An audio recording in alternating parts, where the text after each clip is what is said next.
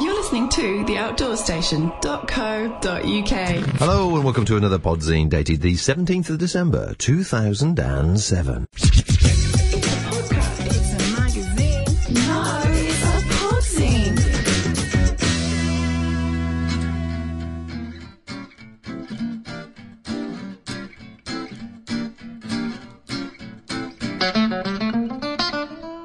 Hi everybody and welcome once again to the Outdoors Station and the Podzine, the audio magazine show for outdoors lovers everywhere.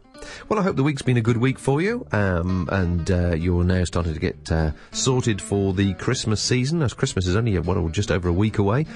From talking to people, it would appear that most guys are now starting to think about making a list for what they need to do, go and get shopping, and most of the women have already finished their list, and all they're worried about is who's doing the cooking and who's doing the driving. That seems like a usual sort of balance of the sexes again. I just want to say thanks to everybody that's sent us seasonal greetings, and do appreciate that, and I wish you, all the listeners, obviously the best of luck for the season. And if you want to drop us a line on the email, please do so at info@theoutdoorstation.co.uk. That's info@theoutdoorstation.co.uk, and we would love to hear from you, particularly if you've got any news or organising any events or whatever for the new year that you'd like a little bit of publicity for. Glad to help. So what have we got on today's show? Well, we've got quite a bit, really. We've following an online theme, I think, on today's show. I recently did an interview with Judy Armstrong, not the Judy Armstrong from TGO, but a different Judy Armstrong, one that I spoke to, well, almost a year ago now, just before she set out to do a 4,000-mile hike around the Via Alpina, a lightweight hike. And so I'm going to drop in an excerpt from that interview. The full interview is going to be available on the Outdoor Station shortly, and it's a fascinating listen. She's one very determined, tough lady. And I'll also give you the website address as well, because her website is absolutely fantastic. Not only has she detailed her entire trip, all the gear and all the rest of it, but there's photographs and information on there. It's endless. It really is a work of love, and she did it all for charity, so obviously all for a good cause too. Then, would you believe we're going to meet some bloggers? Yes, some online outdoors bloggers. Our roving reporter, Andy Howell, has been to meet a couple of bloggers and asked them why they do it. What is it all about? Why do people blog about their hobbies and pastimes and so on? And so that might prove a little interesting as well. Keeping with the online theme, we're also going to have a look at the odds goings on at trail and country walking. They've now launched a new website which has created a bit of furore, really, online. A lot of people have been reacting to it, so we'll have a quick look at that and have a quick explanation of the website and see what's going on, see if we can work out what their intentions are. And to cap that off, we're also going to have a quick flip through the January and issues of Trail and TGO magazine as well, and have a quick flip through there and see what inspiration there is and Christmas reading for us all there. Then, of course, we're going to announce the winner of the Lightwave rucksack. With £75 Lightwave S42 rucksack is up for grabs, and we've had all the entries. All the entries are now in the pot, and the computer will digitally, randomly pull one out, and we'll see who's the lucky winner of a new rucksack for Christmas. And then, of course, we're going to have another competition as well, and we'll tell you more about that, obviously, at the time. Now, let's get on to Judy. Just to give people a recap of who she is and what she's doing, in case you didn't hear in the previous interviews. Judy she sold a house, basically, and she sold a car, and she sold all her worldly possessions to finance this trip, and she's just done a 10-month trip around the French Southern Alps on the Via Alpina. In total, she's walked for 200 days? No, she's actually walked for 275 days, covered 4,000 mountain miles, including 450 miles of snowshoeing, climbed over 1 million feet, and she's gone lightweight, carrying a pack that varied between 5 and 7k in the process. So this is a little excerpt from the full interview. and this is where she started to tell me about some of her more interesting adventures that happened during the trip, starting with something in some deep snow. Yes, this was a fairly rude introduction to snow camping. I'd not really done any serious stuff before. I set off with everything I needed essentially for summer camping, which I was pretty confident in, down to about -6, -8, wearing all my clothes. A sleeping quilt that weighed about 600 grams, just over a pound. So quite lightweight, but I used it to -5. The snow came in deeply, and I think it must have been a cold front, because I got up to 2,500 meters, one of the refuges, and it was easily -10. I cut away the snow from the door. Just describe how deep the snow was for people, if you would. On that side of the refuge, it had worked its way up to roof level, so it was, I suppose, 9-10 feet deep, hard to say. But I shoveled and cut all the snow away. It took me an hour and a half, only to find that the door to the winter quarters was set into a steel frame, and it had ice closed. And I used my ice axe and couldn't shift it. So it was dark then and snowing and cold, and I didn't feel as though I could sensibly, it's difficult travelling on snow after dark with a head torch. You really don't get much definition. So I thought I'd just stay put and camp, which I duly did. Sleeping, though, didn't really happen. It was -16 at night, and I got frostbite in 2-3 of my toes. Destroyed the nails there. So what did you sort of bunk down by the doorway to the shelter, or did you move away from there? I put up my tent and the full sleeping system just in the lee of the shelter, but it was just plain cold. There wasn't any getting away from it, and sat there shivering all night. Bit silly. Now I think I'd probably go down to the valley. Yeah, well, I was going to say, so the following day, what did you do? Head down to the valley or Yes, on? But I wasn't confident at that point of being able to detect avalanche slopes after dark on a head torch. Now I think I probably could.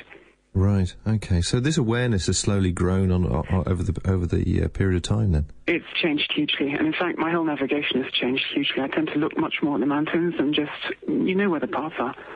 It's not too hard to work it out. Well, I remember one of the impressions again you left me with when we last spoke on and off the record, as it were, was how much you were researching other people's adventures and trips and so on all over the world, whether it be on the internet or podcasts or whatever it might be, to glean any last-minute piece of information. And what's definitely coming across now is there's this air of confidence that you really do feel like you now fit in that environment and you can handle a lot more than you were perhaps nervous about before you started. Exactly. In early November, we had warning of a big storm coming through with 90-mile-an-hour winds at altitude. And I thought, that would be fun. Let's go and climb Mont Gibboni. So I went off and did that, which was interesting. An interesting experience. Didn't put me off, and it was fine. And now, let's talk about a few of your adventures. That was the Chile one. Have you had a few really nice days and glorious springtime weather and fantastic sunshine and diving into mountain streams? Well, the spring was superb in the Hautes-Alpes, which is the area, I suppose, about halfway between Nice and Lake Geneva. You have a funny mixing between the lovely light of Provence and, of course, the mountains as well. So often the light is absolutely magnificent. If you want to go and do some photography, that's the place. There were times when I just stopped and tears literally came to my eyes. Just the beauty of the landscape. Just so remarkable. Well, we must also remind people where your website is, so they can actually have a look at that while they're listening to this. So could you just give us the details, because I know you've got lots of photographs on there. Yeah, I have. I'm afraid. It's www.alpinechallenge, that's all one word, .info. And there's photographs and gear reports and lots of information about walking in the Alps and reviews, a whole series of gear reviews that I put on at the end of this walk, exactly how everything worked out in 4,000 miles.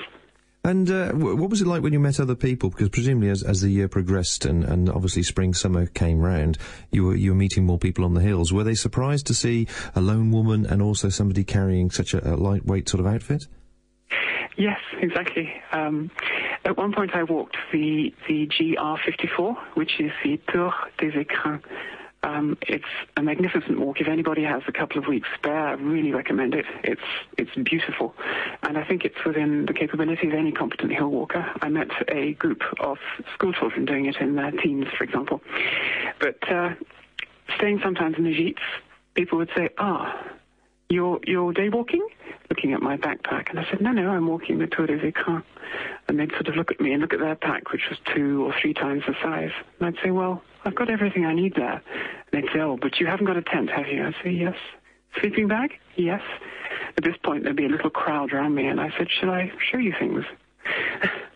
So I'd sort of pull things out and say, well, there's my sleeping bag, and they'd sort of look at it in disgust and say, but it's so light.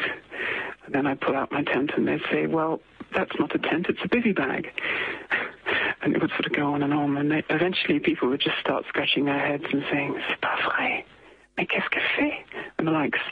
And you get to the bottom of a 30-litre backpack, and they sort of look at the backpack and look at everything that come out of it, rather like a TARDIS, bigger inside than out. And all I really wanted, I think, was a white rabbit to sort of pull out like a magician saying, and there we are. and a set of trumpets. Ta-da! Yeah, exactly. Yeah. The Podzine. Trying to think. I've had a cracked rib and a couple of bruised ribs. I banged my head 3 or 4 times. I've got a blood clot on my right eye that's clearing slowly from a head injury. I had a bad fall and broke off 3 bits of bone in my right shoulder, which is a bit stupid of me. I mean, this is not during the walk you had these accidents? Yeah, oh, is it? All during the walk, yeah. Well, how did that happen? Tell us more. Well, I thought it would be fun to do some pole vaulting, Bob. Walking, it's you just put one foot in front of the other, and I just thought it'd be fun to do something different. I was really stupid. I'd gone up a steep, difficult, snowy mountain, and I got to the bottom, and I was thinking, did that, didn't we? Whew. Pride comes before a fall. I put my pole in front of my right foot and fell over it, not very elegantly, and landed on rocks. And big mess. Cut open my left leg, blood everywhere. And I thought initially I'd broken my collarbone because of the pain. So I sat down, collected myself, let the shock wear off, ate some food, fixed the leg that was bleeding, and got back to the car. And because I'm a nice soul, I thought, we better go down to the valley here. And there was some lad, this was after dark, hitchhiking at the bus stop. I thought, let's pick him up, poor lad. He's not going to get down. So he sat in the car with me. And my driving was not great that day. Couldn't really turn corners and change gear. And he looked at me and he said, your leg is bleeding. And I said, yes, I've fallen over. And then he said, your right arm is not working.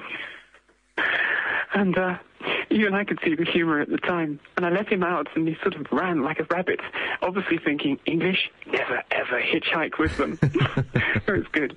Made me laugh at any rate. Yeah.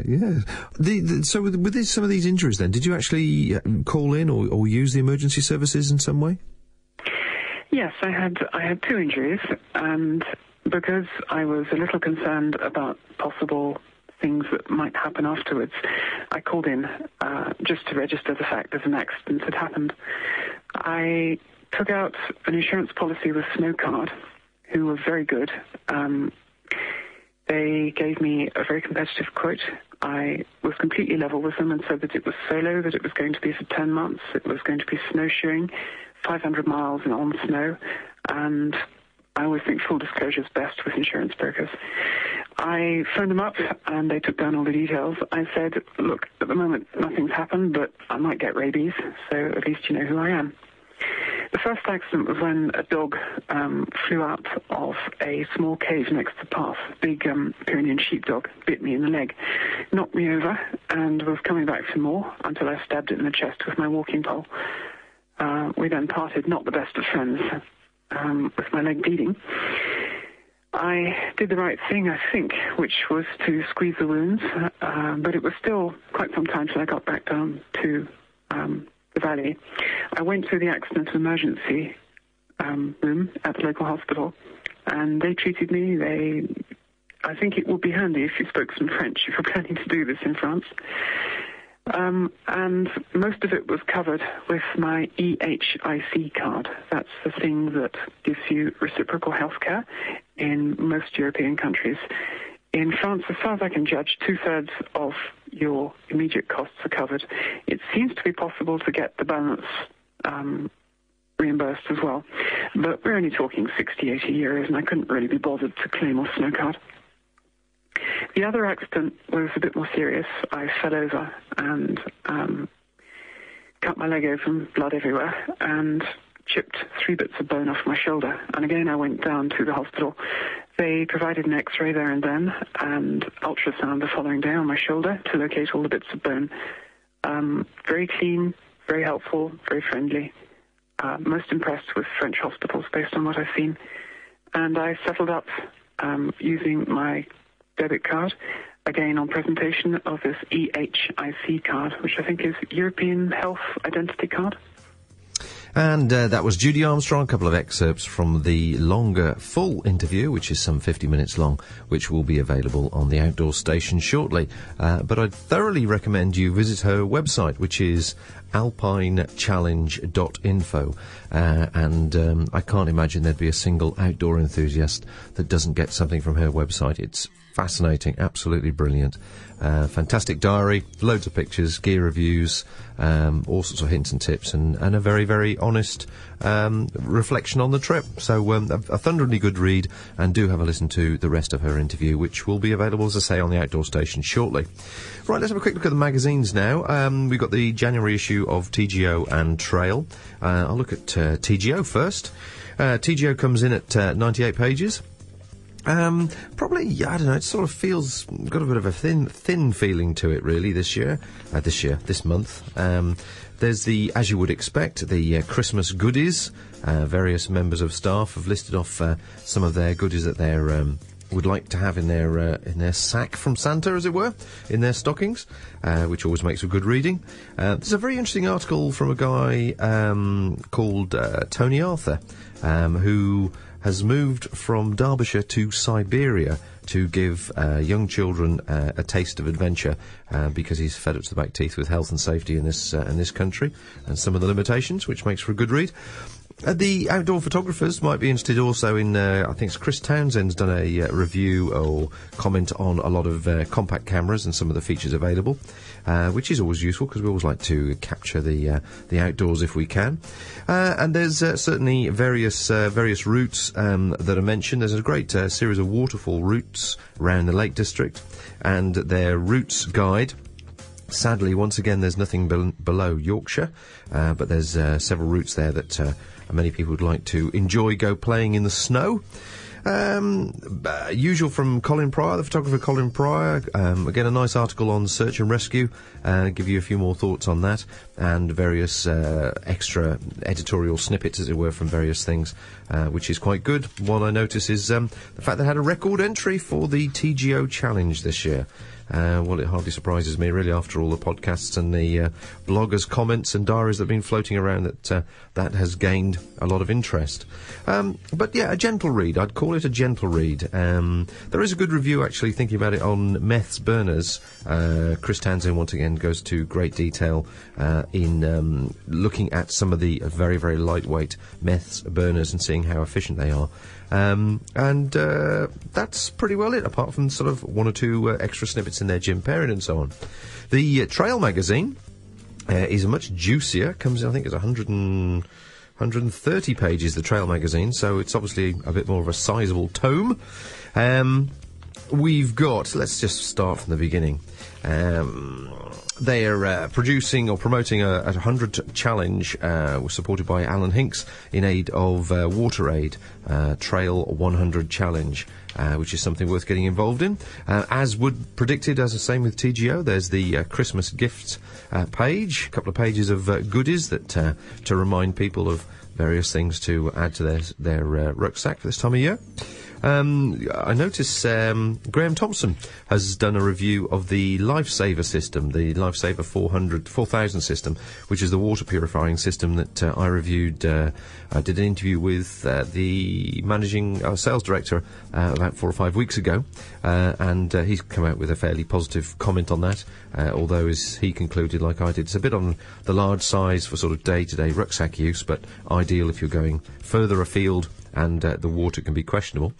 Trail is certainly pushing their real ale. There's a series of walking routes that involve calling into the pub and picking up the trail ale. I don't know if you realise, but Trail have actually sort of, I don't know, is it sponsored or produced or named? I think they've named a beer, or had a beer named after them anyway. There's something to do with outdoors walking and beer. It's always a good thing, isn't it? Duvet jacket review, a couple of winter walks, and reminding people of the importance of getting the safety correct for snow walking, so you know about ice hacks arrest and so on. So a couple of good articles on that, which makes for a good read. Then we've got their section, which I don't think I've got a name for this section, this bit in the middle. I do like it. The Knowledge, that's right. The Knowledge, which is full of snippets of information and odd things, recipes, one-liners, and so on. But I actually find it probably one of the most interesting parts of the magazine. It's always full of useful bits and bobs that make for useful reading. Then a bit more upon Striding Edge, a review of headlamps, and what's that on there? And flasks, would you believe? Insulated flasks to take on the hills. But there's plenty more in here. There's certainly walks around the Rhinogs, I think you pronounce it. There's their trail routes, and they've got trail routes going right down to Dartmoor. Congratulations. Plus including one of my favourite places around the Brecon Beacons. So, it possibly more, it encapsulates more of the UK's surroundings than perhaps TGO does, I have to say. So, congratulations on that front. However, it does seem odd that the Christmas edition, the January edition of the magazine, has no mention of the change of websites. Now, for people who are sort of casual listeners or casual users of the internet as a source of information, will probably know that the Trail forums and sort of website information has been encapsulated within the Country Walking one. So the original website was countrywalking.co.uk. Well, they have now, I don't know what the word is, possibly combined, but they seem to have amalgamated in some way, and they've started a new website to share, which comes under the name of livefortheoutdoors.com. And this has taken a lot of people by surprise, judging on the reaction from within their forum, and also within the Outdoors Magic forum. Some people love it, and some people don't love it so much. It's an acquired taste, I have to say. When you hit it, first of all, it has no similarities to the previous layout, and certainly if you're looking for something, as I did the first time I used it, I gave up in frustration, going round and round in circles trying to work out where they'd put everything. The design of it is quite funky. It's very much within the trail style, really. I wouldn't have thought so much the Country Walking, but that's down to whoever commissioned it. And the designer has certainly taken the theme and followed it all the way through. There's lots of sort of do you remember the Monty Python cartoon sections where they used to have animated heads, mouths that moved and so on? Well, there's lots of sort of quirky characters like that dotted around the place, and they've mixed hand-drawn graphics with photographs and so on, and mixed up the font somewhat. It does make it for hard reading on a 15-inch screen, I must admit, like I've got at the moment when I'm looking at the actual site now. But within there, the information is definitely still there. So there's a little bit of a hunt involved, and I think they probably answered it. They probably launched it slightly earlier than they should have done, because it's not quite running fluidly, shall we say. But anyway, we go to the homepage, and we're looking at that at the moment, and nowhere on the homepage does it say the word forum. Which is a bit confusing, because if you've just come from one forum and you want to now go to the next one, there's no mention of it. So you have to go to community, and then from community you then find the forums. Again, on the 15-inch screen, you scroll down the screen a little bit and you see the sort of the top 5 topics or the top 5 latest posts. But you don't realise that actually down the bottom of the screen is where the old forum is buried and hidden. Oh, and I notice we've got Meet the Moderators now down the left-hand side. Let's have a quick look. Meet them all. Let's have a see who's moderating. Okay, we could not find any matches. Okay, so obviously that's not working just yet. So let's have a look then and see how the search application works. I've put a lot of mentions on here about the podcasts and the shows, so let's just type in podcast, search all forums, and we should have a listing of all the 40 or 50 comments. You looked for podcast in all forums and there were no results matching your search. Oh dear. Let's try something simple like trail. And search that. And, oh, yeah, so it obviously is working, but not working for the word podcast. Okay, must be something going on there. There's 8 results mentioning the title trail. So I think it's work in hand, and there's been a lot of comments, positive and negative, and it would appear that the team behind it are beavering away trying to get it all running properly. But it does seem to be lacking the full functionality at the moment, and I think that's probably let them down a bit, as well as sort of a bit of confusion over actually why this design, why they've gone this way, and why they've moved so far away from the established sort of trail presentation and country walking presentation, because the whole design and the whole name of it doesn't sit happily with either. But I'm sure the powers that be know exactly the reason they've done it for, and we will know in the fullness of time what direction they're taking it all in. You never know, maybe they're going to merge the magazines. Anyway, talking about online information, let's now move on to Andy Howell. Andy Howell has been out to meet the bloggers. The bloggers, of course, online outdoors bloggers. There's now probably 50 or 60, possibly even more than that, around the world who are very active, providing an insight into their outdoor activities, possibly some cases an insight to their lives, but also an insight into their passion. And Andy went to meet a couple of them and asked them why. Why do they do it?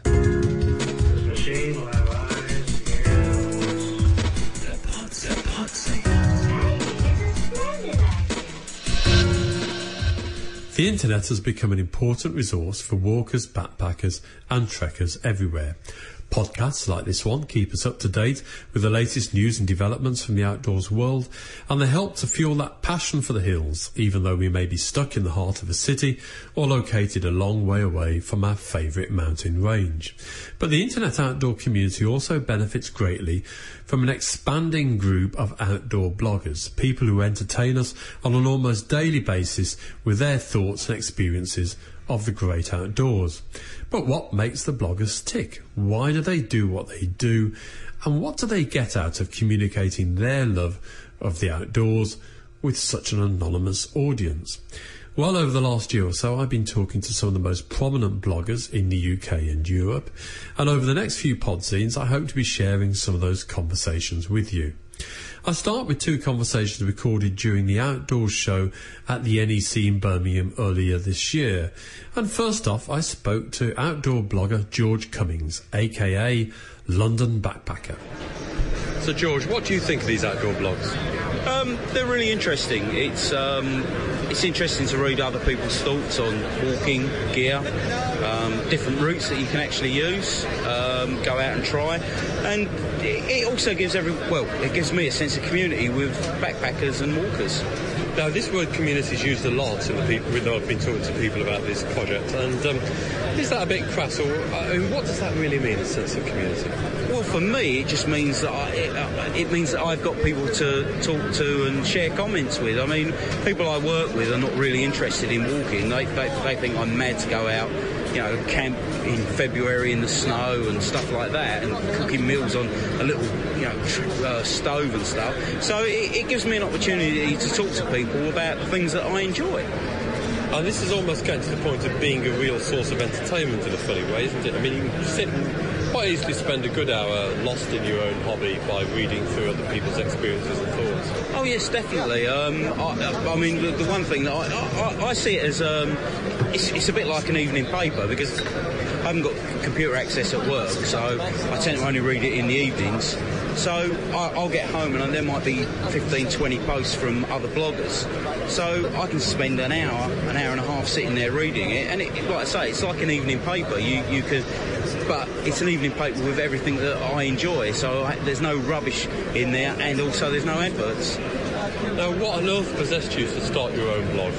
Well, originally I had a website which I posted photographs to, and I put trip reports on there, but doing the actual coding for it all the time, and that was a bit of a pain. It took too much time, so I happened to see blogger.com, and I thought, well, that's an easier way of doing just posting stuff. And really, it started out that it was just stuff for me and my mate that actually go walking. It was a way that he could share the photographs that I'd taken, and I just put like little comments on there, and it's developed from that, really. So you've been doing it for a while now, so why do you do it? Why do you keep doing it? I don't know why I keep up, because I feel as though sometimes I've got things to say. Sometimes I'll read an article in a hiking magazine, and I don't know. No one ever agrees with what will be written.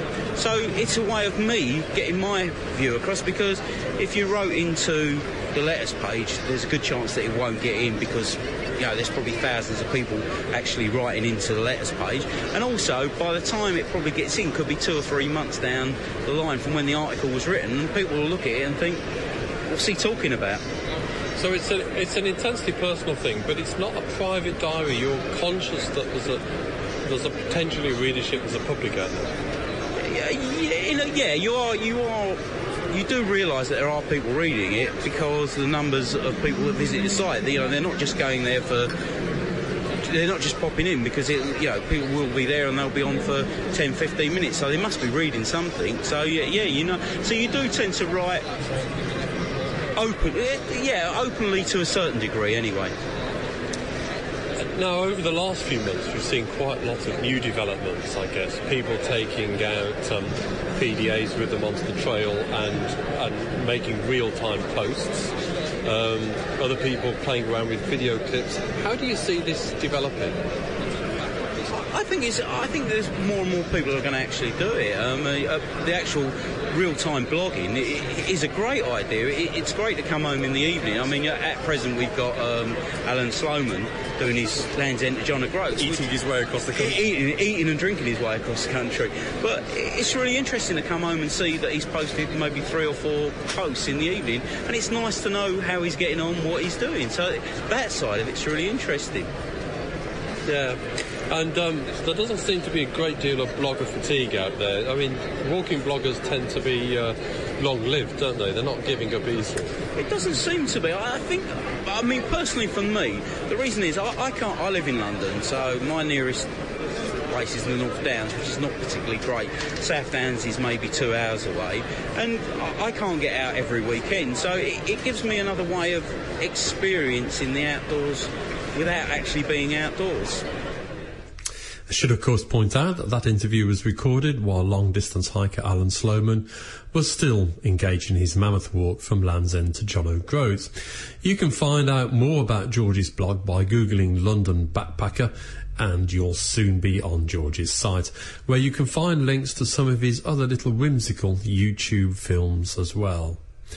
At the Outdoor Show, I was also lucky to talk to one of the most prolific bloggers in the UK, John He. John, what is it about the blogs that captures your imagination? It's the ability to be able to communicate with people in the outdoor community in particular, to be timely and just to be able to express myself, really. So communication, there's an interactive element to that. It's as much about you getting entertainment for something, but also about you putting something back into. Definitely about putting something back, although the interaction doesn't necessarily have to be there. There's a number of people who run blogs without specifically getting any feedback, and most of us bloggers know you only get a very small percentage of people who can who'll leave comments or contact you. But yeah, it is a community aspect. You are trying to put something back into a love of the outdoors and love of the things you actually do and trying to express it. Now, everybody I've talked to has mentioned this notion about sense of community. Even those people that don't blog, they just read them. I mean, is this a bit kind of syrupy? I mean, what do you mean by community? Interesting catch question. Over the years, I've been involved in motorcycling, the biker community. I've been involved in fishing and that community, and the outdoor community as well. There's a certain fellowship, as a woman goes past on skates, there's a certain fellowship which in the outdoor community is very, very positively spirited. There's a lot of people out there doing things for themselves. They've got a certain individuality which you will find, for instance, in the biker community as well. But the general nastiness, the rubbing up against each other, the point scoring, the inter-rivalry is so very good-natured within the outdoor community. The bloggers ourselves, we will take it out of each other at a fair old rate, but at the same time we all recognise we're getting a joint enjoyment out of what we're doing and out of trying to express the way in which we can, like, to be posh, interact with the outdoors, despite being a complete difference in experience levels, age, background, the whole thing. It all flattens out. Now, you mentioned there enjoyment. I mean, it strikes me now we've almost got to the point where this is entertaining in the sense that you can sit down in the morning for an hour over a cup of coffee, or in the evening when you get home from work, and quite happily lose yourself in the outdoors world and the outdoor blogs, you know, both the enthusiasts and the professional world. Do you think that's going to become more pronounced over the next few years? I hope not, to be honest. Nothing will ever replace what we actually do outdoors.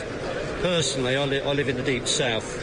My ability to get into the hills requires a minimum of a 3-hour car journey, so I'm not just going to pop over there and do it for the day. It's a long weekend, or if I go to the lakes, it's major expenditure for me, and I'll be going away for a week maximum. So most of my walking is flatland, New Forest, that type of thing. The blogs are a way for me to communicate with people, and I think, Andy, you may have said this in the past, communicate with people who can't necessarily do it themselves at that particular time. So we're keeping our own interests alive. We may be shopping for a rucksack, we may not be buying it in 3 or 4 months' time, or until 3 or 4 months' time. We're looking for it now. So that sort of thing, it's our ability to, I suppose, keep the spirit alive, fan the flame while we've got a chance. Now, what possessed you to start blogging yourself? That's a really good one. If I won't know the answer to that, there's nothing quite so bad. I enjoy writing. I've always thought about doing it professionally, if you like. I'll never make any money out of it. I do a fair bit of writing in my job within my career, but it is a very defined, technical and closely censored format. So the nice thing about a blog is I can say what I like, when I like, and how I like, and the only person who's really going to get it wrong or get worried about it is me if I actually say the wrong thing in the wrong way. So, for instance, recently, one or two of you may have noticed I've gone off on a flight of fancy in my journey to actually get up here, some of which may or may not have been true. Now, I can't think of any other sphere where I could have actually have done that. The blog's got to be entertaining, it's got to be informative, it's got to be sharing, and it's got to be something you want to come back to and you want to read. Yeah, and it doesn't matter whether it's true or not. It was quite good fun to look at every day. You should have been in that ditch with me on that cold night. Now, we've seen quite a lot of new innovations over the last couple of months. People taking PDAs with them on the hills and doing effectively real-time blogs. Do you think that's the way in which it's going to go? No, I hope not. I really do. I mean, I've come up armed with this on this particular show. I've come up with a dictaphone. I've got a camera. I've got a mobile phone. I've got my trusty little Scion stuck in the back of the car. And that's because later this weekend I'll be writing up a few articles away from the computer. But for me, the enjoyment about getting on the hills is getting away from all the technology I work with every day. I'll take a mobile phone with me for safety to keep in contact in emergencies. I'll take an MP3 player because I like listening to things from out there. That's my personal preference. But I wouldn't like to see the technology get any much further than that. So this is about keeping us connected to the hills when we can't be there, but it's certainly not about an alternative, or it's certainly nothing that should be detracting from the prime experience itself. Absolutely. We're not all lucky enough to live in the Lake District or the Peak District, somewhere like that. Some of us live in conurbations, and it'd be interesting to do a quick straw poll of the bloggers to see how many of them don't live outside cities.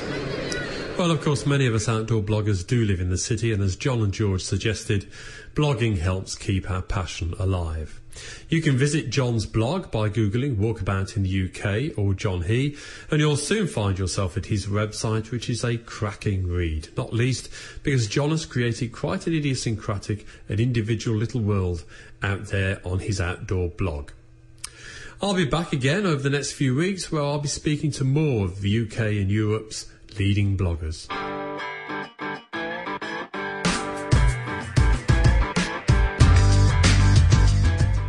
Thanks very much, Andy. Yeah, there's very interesting little insight into the mind of an outdoor blogger. More coming soon. We normally have a diary section, but to be honest, there's very little going on over the next couple of weeks, naturally, apart from people relaxing in the pleasure and the company of their families. But Outdoors Magic is, there's a social meet being sort of organised over on Outdoors Magic for the Brecon Beacons, if you feel like having a little bit of a burst around Pen y Fan to get rid of some weight. And I'm not too sure whether it's the 27th or the 28th. As I'm recording this, the date hasn't been finally decided.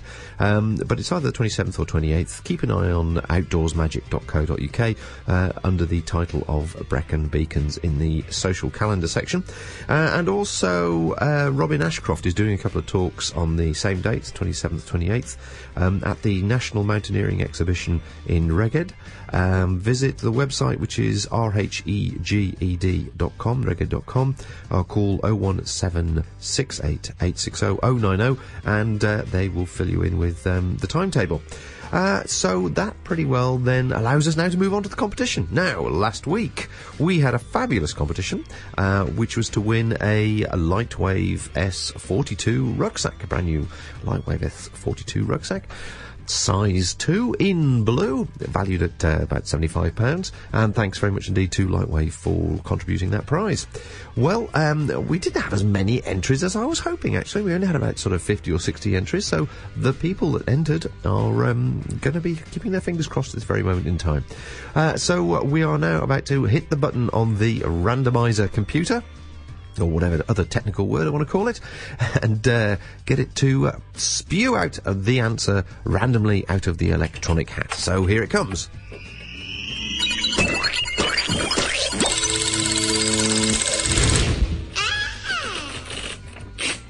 And we have a winner. Yes, well, the question was, what is the frame of the Lightwave S-Series rucksack made from? And the correct answer is 7001 T6 tubular aluminium. And the person who the computer has pulled out of the hat is Nick Brown. Nick Brown, I don't have any more details apart from you work in Bristol. Yeah, I see them, the university there in Bristol. So, Nick, if you're listening, get in contact, please, and do give me your mailing address so I can get that prize straight to you and make you a happy bunny for Christmas. Which brings us on to this week's competition. Now, how would you like a drink on us? No. I take that back. How would you like 200 drinks on us? I thought so. Well, this week's prize is for a box of 200 instant sachet drinks. Yes, Drink Master, who produce Drink Pack, have sent us a box full of drinks, and they're absolutely fantastic. You know how it is, you want a hot drink when you're on the hills and so on, and sometimes taking an insipid flask of tea or whatever just doesn't quite cut it. Well, these drinks are really top quality, and I've been drinking them for the last week or so since the sample box arrived, and I've just finished off my second cup of coffee. Let me just quickly list some of the things here. We've got Cafe Max, which is one I particularly like, which is an espresso. We've got Manhattan Coffee, which is also very nice. We've got a whole series of Nescafe coffees, Alta Rica and Gold Blend and Cappuccino and decaffeinated. We've got Fair Trade Coffee. We've got Nescafe Latte. We have, for the tea drinkers amongst us, Heritage Tea, PG Tips, Taifu, Lift, Lemon Tea and Fair Trade Tea. We also have hot chocolates, Cadbury's, Luxury Chocolate, Aero Chocolate and Fair Trade Hot Chocolate. We have soups, designed by Ainsley Harriott. Ainsley Harriott. Chicken soup, tomato soup, mushroom soup, vegetable soup and Bovril. And then, plus, of course, you have cold drinks, blackberry and summer fresh orange. Well, you are about to win. You can win a box of 200 assorted drinks. And that sort of checks out to be about sort of £40 worth of drinks. So that'll keep you going for a year or so.